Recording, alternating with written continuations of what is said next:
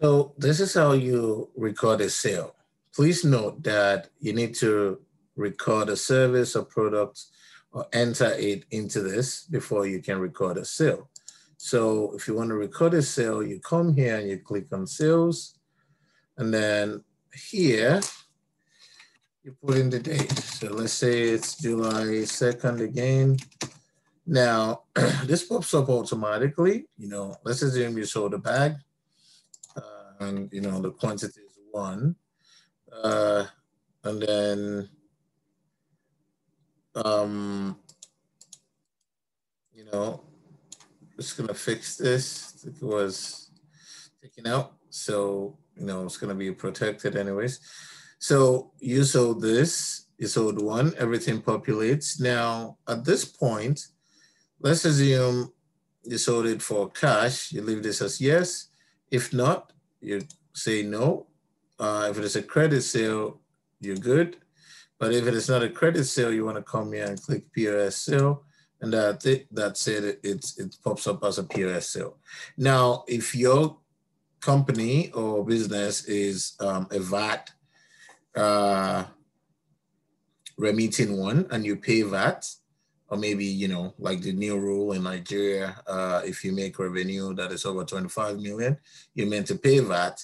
Then you come here and click yes.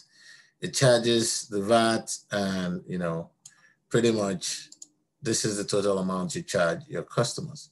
So again, let's do another one for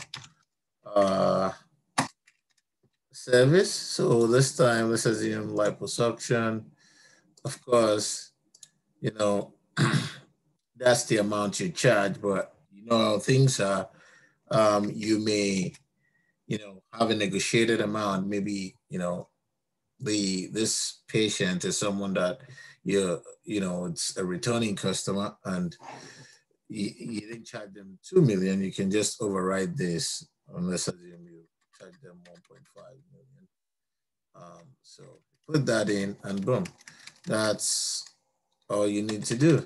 Then again, if you charge VAT, just click yes, and that's the VAT. And this is going to be the total charge. Now again, you'll see that there's something called remitted here. I believe when you charge the VAT, the aim is to eventually remit it to the government. But while you charge it, just make sure you click on not remitted. When it's remitted, you come back here, and then you make sure you click on remitted. That's all you need to do. I believe this shows you the example. Now, if you like the customer relationship management aspect of this, you can just unhide this, put the name. Let's assume Femi is your customer. You put the number, just assume, puts my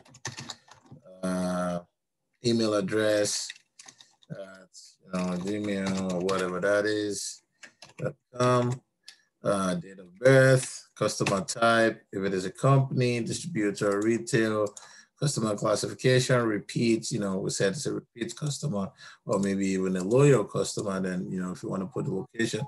But if you don't care about all of this, it's also fine. I'm just going to take everything out and then hide it again. So that is how you record a sale.